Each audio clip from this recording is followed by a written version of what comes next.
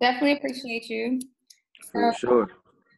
for those of you tuning in live and that may watch this rebroadcast, this is rapper actor Marcus Clay. He building an empire of his own and mogul, and I'm so glad to have you a part of the Faith and Finesse series. Thank you. Thank you. I'm glad to be a part of it. Yeah, so the whole intention of this series is to basically talk about the faith and finesse of just being on an entrepreneurial journey. Right. I mean, most of us know, like, if you're deciding to work in entertainment, you're asking to be an entrepreneur because you essentially want to use your talent and monetize that full time. So there's Right. a lot of hits and falls that come with that. And it's been great listening to everybody's stories and just being able to give back to others. You know, it's also Precious Appreciation Month, Right. national holiday. Everybody don't know about it, but Okay. Okay. Okay. opportunity to give appreciation and, you know, just to be able to build community and empower people in this time. I think everybody's looking for guidance and really wanting to take action. And so I'm like, well, I know I have gems to share. I've connected with people on my journey and want to share that. So yeah, that's why we're here. So I'll start with a moment of gratitude and just thank God for bringing us all here. I hope everyone that's a part of this conversation be able to pull what they came here to receive and that they feel empowered, inspired. I pray that this is a very transparent, comfortable conversation and that we just really engage in this dialogue in a way where we are being able to empower and strengthen people's minds, hearts, and really continue to just push through the pain to their purpose. In Jesus' name I pray, amen. Amen. All right, Amen. so. Excuse the noise in the background. I'm in the studio, so Hey, it's a lot of good. traffic. All good. That's why, like, when we were waiting, I was like, let's just jam his music while he's in the studio. I'm like, y'all just chill out for a sec. So. Right. My fault. I was trying to finish up some things. Nah, all good. So, I mean, just to kind of set the foundation, I'd say, like, Marcus, we met probably 2006. I want to say 16. Yep, 16. and I think at that time, you were working on several different projects. Right. But I just kind of like cling to you and your family just naturally, and Right. kind of built a bond, a brother. I don't know what you call brother sisterhood. I don't know what that word is. Yeah, like a brother sister relationship. Yeah. Sure. So I've just been grateful to kind of see some of the behind the scenes of what kind of goes on as an artist. Right. As Houston, as a Black artist, as a young artist. There's so many different dynamics that's playing in your favor as well as against you, and the way you're being able to just balance that and keep pushing forward is very honorable. So I guess I just wanted to take some time to just give appreciation to you. Thank you. And then also setting the tone of like, why do you feel like we've decided to, you know, maintain this relationship? You know, relationships come and go, but you identify certain value ones and you're like, I'm gonna nurture this one. So right. Insight on that, on how we've been able to maintain this connection. I mean, you know, basically we have the same goals. You know, at the end of the day, we all want to be successful. You know, and we all have the tools and we all have the mindset to be able to adapt to any situation and go through the trials and tribulations to become successful. So I feel like, you know, we all want the same thing and we're all good people. You know, we all got cool spirits and, we're all the same from the same city. So it's relatable and, you know, I feel like that plays a big part in it. Yeah. We can relate. And so I recently went to go see, there's a drive-in movie here in Houston now. And I was like, okay, Houston trying to have some more diverse attractions. And so I seen that. What I went to go see was Brown Sugar. So yeah, okay. On Brown Sugar, I'll ask, when did you fall in love with hip hop? Man, when I first heard Tupac, All About You, the second song on his album, All Eyes on Me, the second record on there, I was like 3 years old and I remember hearing it. You remember 3-year-old memories? Nah, definitely, for sure, yeah, for sure. Believe it or not, I swear to God, I just fell in love with the tune. The tune sounded alphabetical almost. Every other city we go, if you don't know, look it up. All About You, Tupac Shakur, Nate Dogg, Snoop Dogg, classic. That's really when I fell in love with rap, honestly. Crazy. And like now it's really just like your full-time career. So within doing that, when do you feel like you adopted an entrepreneurial mindset? Was there any situation where you were like, man, like I'm low key a business now? Like, when do you remember any types of conversations or any events that took place when you really were like, okay, this is a business? At a young age, you know, when I seen the correlation of, you know, you could do this and you can make money from it, you know what I'm saying? But I've always tried to maintain the passion so the money could come naturally. You know, I never did it for the money, you know. So I realized it was a business from the jump, you know, having conversations with my mom, like, you know, you got to do certain records to appeal to certain audiences to sell.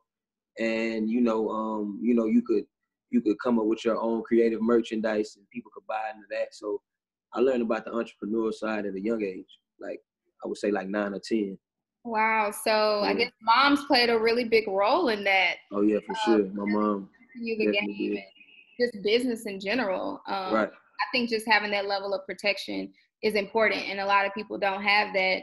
And just even with how the industry's moving, what's your whole take right now? Like how things have shifted? Because I mean, you fall in love with hip hop at age 3 with Tupac days to like 2020 and where music is today. Like, how would you describe that shift? I mean, all shifts are good shifts. You know, like when hip hop first, you know, came into the picture in 1979, it was a different sound. You know what I'm saying? The Sugar Hill Gangs. Oh, there we go. My fault. I was getting a call. My fault. The Sugar Hill Gangs, you know what I'm saying? They didn't sound like Run DMC, who came a couple years after those guys, you know what I'm saying, in the mid 80s. And then in the early 90s, that's when the boom bap East Coast sound really played and, you know, really came into the picture. So I feel like, you know, the same thing with the early 2000s. I feel like all change is good change, you know, because everything can't stay in the same box. You got to be able to pick and choose and be creative and, you know, just express your art different. So I feel like it's a good change. Yeah. So I mean, with time, how have you been able to pivot within the change and the sound of music? I know that's a pivot within itself with inspiration of you know, more so your inspiration comes from when early on with hip hop. And so as it's evolved and changed, how have you been able to pivot in that space?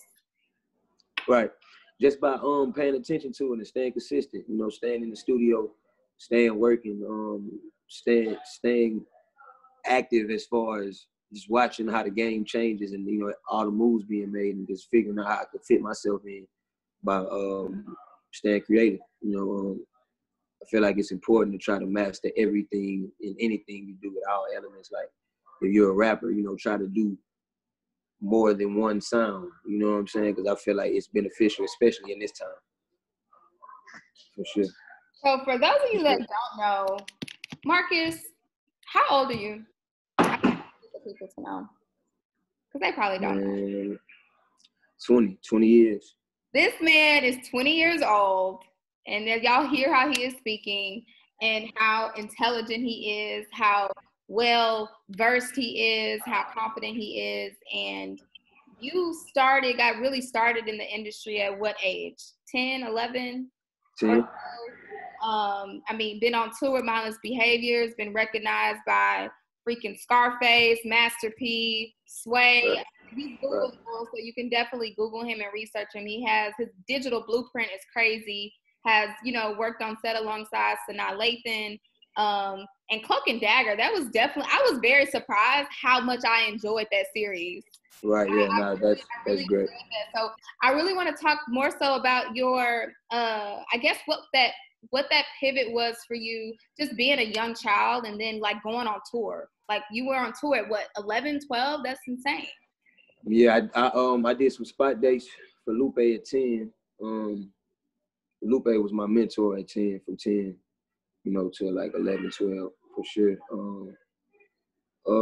Then at 11, I did the whole Generation Lasers tour for Lupe's album Lasers. So that was 45 cities. And then when I was 12, I did the first leg of the first Mindless Behavior tour. Then when I was 13, I went on the second Mindless Behavior tour. So definitely got tour experience. And I mean, it was just a dope experience being on stage every night, just getting better with performing and making that connection with the crowd. So yeah, that was That was dope. That was crazy. So I know you were like hella young when this was happening, but are there any Sure. crazy tour stories that you can remember? I'm sure like the fandom of just girls in general was crazy. So with Man, behavior around that time, so I know things were kind of like, what's going on? Milwaukee. Shout out Milwaukee. That's one of the most turned up cities I've ever been in. I swear. I was fresh off the stage and I was just playing the side of the stage, just watching the next performer or whatever. And I remember just trying to sneak into the crowd, and I had my hood on, but I guess they noticed my hat that I had on stage, and everybody just went into a frenzy. I'm talking about they ran up, tackled me.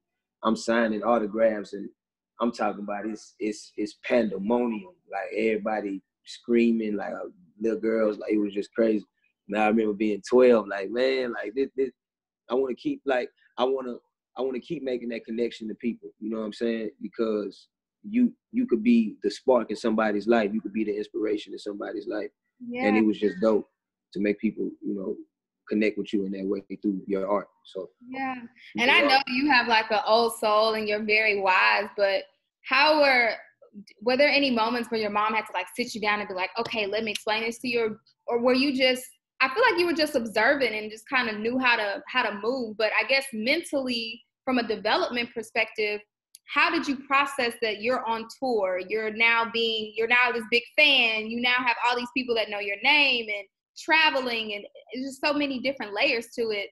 I feel like as a child, and so the fact that you're able to manage that, I'm like, mentally, where was your mind at that time? I mean, honestly, it was always natural. Of course, being a kid and just being a student of life, you bump your head with anything. So, thank God I had my mom there to tell me, like, you can't just be loose. You got to stay put, because I was 11. I was, running around the stadium, because I was excited. I was a kid. But, of course, your mom, your uncle, my uncle was very, very hands-on with me on the road. So, other than that, I pretty much just naturally adapted, because I used to watch like tour vlogs of like my favorite artists and just seeing what life was on the road. So I knew what came with it. So it was just a natural adaptation for me. Yeah. So where did school play? Did you just go to home? Like, were you just homeschooled, or how did that work? Homeschool. I would do my work on the road, and then I would come back to public school and wouldn't miss a beat.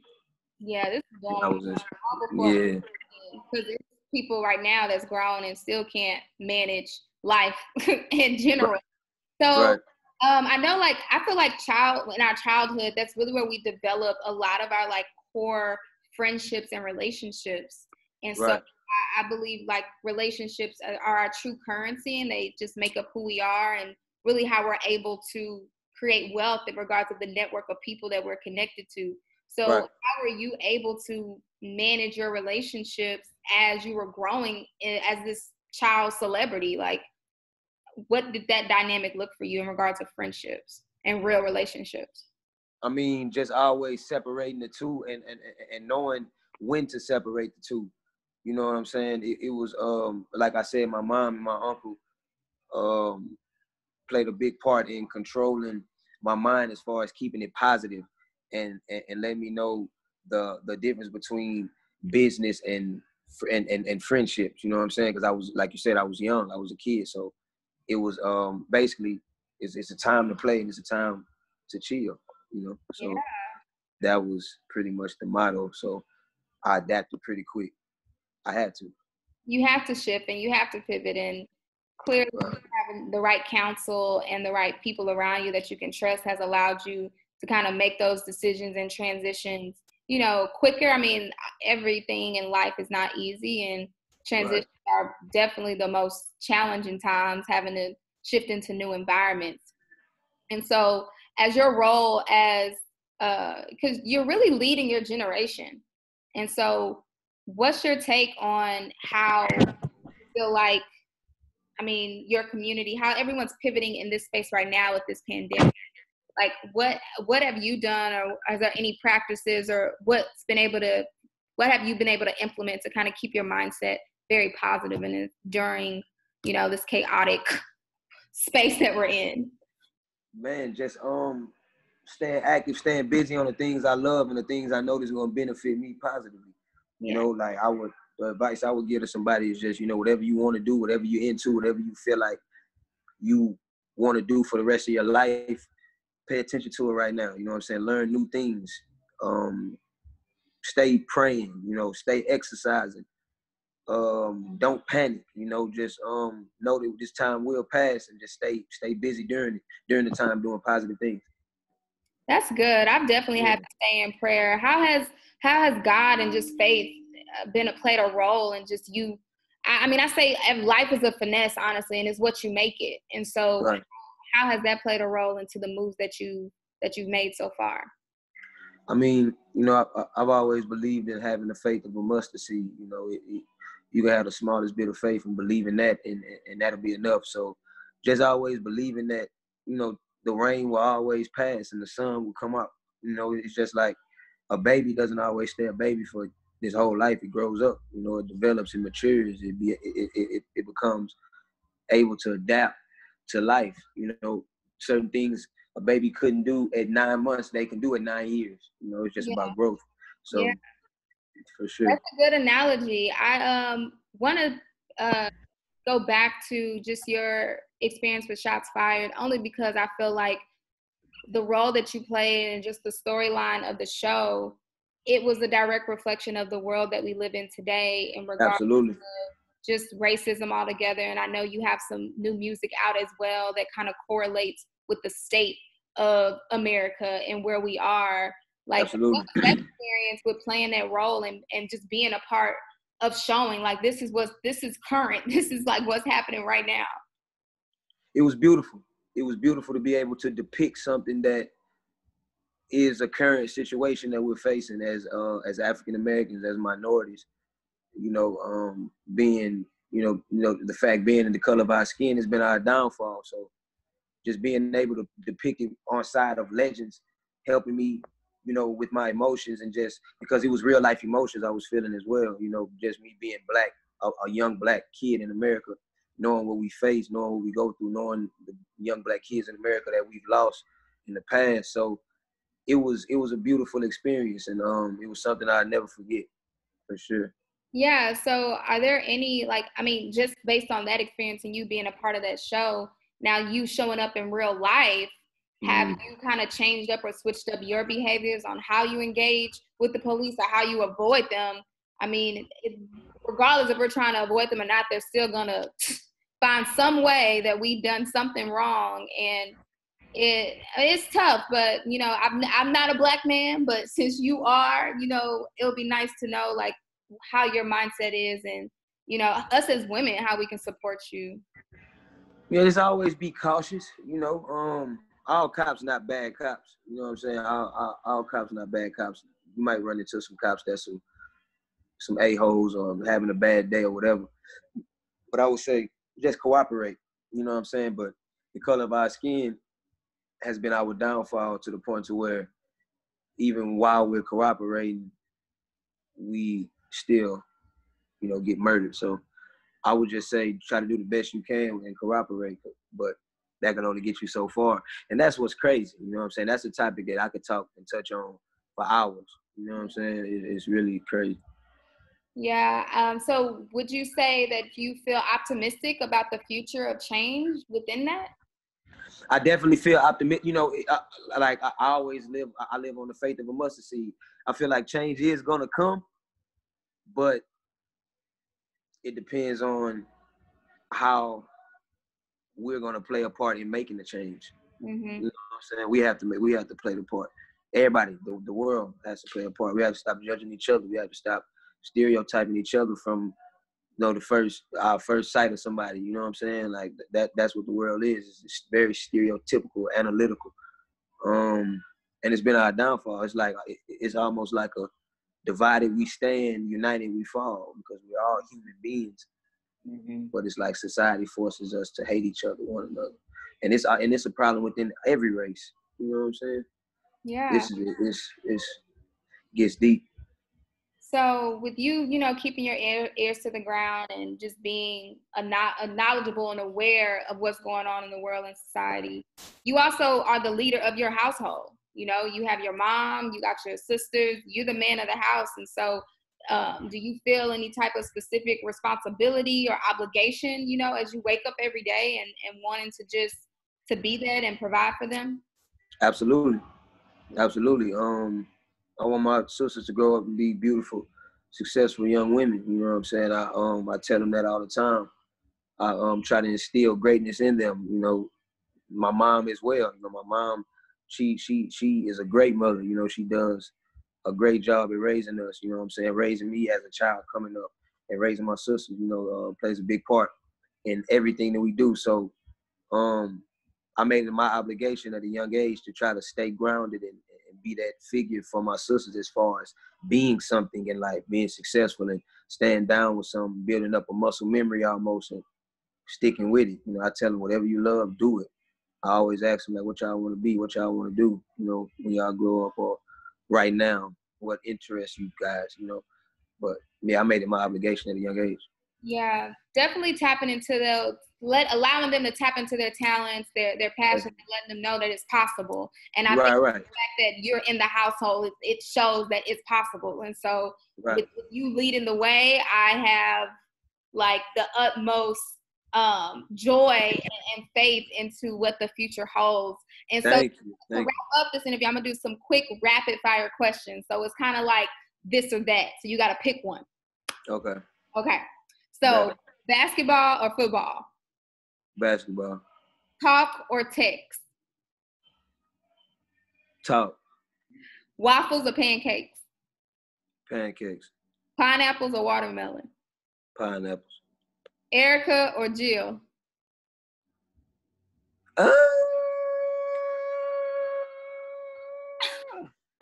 Bro, that's hard. And you can't pass? You gotta pick one. I love you, Jill. Erica. Yeah. Okay, and I think I already know the answer to this, but Tupac or Biggie? Pac. And let me explain this. Okay. I really look at them the same. You know, the same. I respect and value them the same, just like I do J. Cole and Kendrick. But I put Pac over Biggie because it was just a different impact for me. You know, I heard Pac first, and Pac is the reason why I fell in love with music, like I mentioned earlier. So it's just a slight edge, but both of those guys are great, still great, gonna be great forever. Right. So, and what's your definition of love? My definition of love is what you make it. You know, love is because you can love somebody tough, or you can love somebody gently, or you can love somebody from a distance. So love is really what you make it. I appreciate that. Well, thank you. For sure. I know you gave us some encouraging words earlier, but if there's any other things you want to share just to, you know, pour some more light into everyone and going to this year, I still believe that 2020 will be a victorious year. And so absolutely, I'm asking everyone to just shed that positive light because everybody needs that positive energy right now. Absolutely. Just stay positive. Just stay focused, stay doing what you love to do, and don't worry because we in these times temporarily, man. It's light on the other side. Temporary, yeah. Well, thank you. Are there any other things that you want us to like keep note of or to look out for? I know everyone needs to follow him on social media, Marcus Clay, but is there anything else? Look out for new music. Check out my new single, Champion. Check out my latest one I just dropped on SoundCloud, coming to all platforms soon, Allen Iverson. Just stay tuned in, man. We being great. We doing great things, staying active. Awesome. Well, yes, love you. I appreciate you. Thank you so much. And yeah, hopefully I'll see you soon. Probably Monday. Sure. Come through on Monday. For sure. Love. Okay. Have a good night. You too. Bye.